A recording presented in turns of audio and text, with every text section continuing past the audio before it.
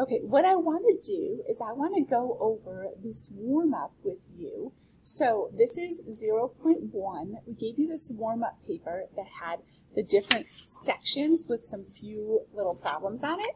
And I just want to start by going over 1.1. So 0.1, sorry about that. And we're looking at this. So we're looking at this and we're saying yes or no, whether or not this is a function, and we're naming the domain.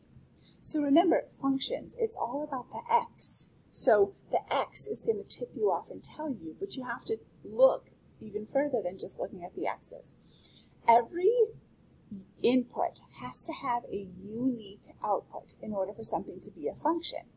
So it's like a machine. You go up to it. If the machine is working, then every input, every x that you put in gives you a unique y. And if it's a broken machine, it's not a function. So when I look at this, I start by glancing at the x's. And all of those x's do not repeat. So that means this is a function. So every time I put an x in there, it gives me a unique y.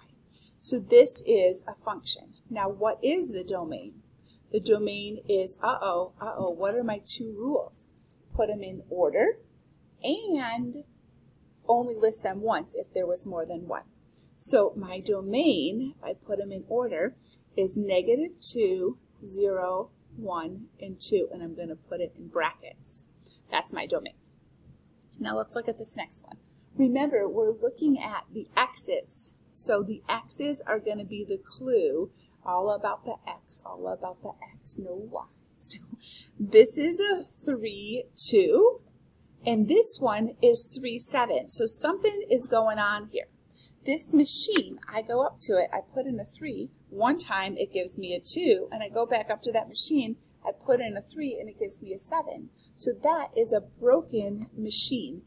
Every input a 3, does not give me a unique output, because sometimes it gives me a 2, sometimes it gives me a 7. So it is not a function.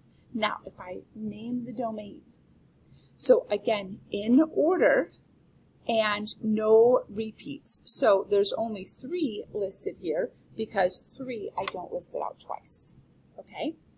All right, let's look at this last one. We're looking at these ordered pairs trying to determine if this is a function. So every x has a unique y. Look at this. This is a special, weird situation going on here. So one time I go up to the machine, I put in a 1 and it gives me a 4. And another time I go up to it and I put in a 1 and it gives me a 4. Is that broken? Is that a broken machine? No, this is totally still a function.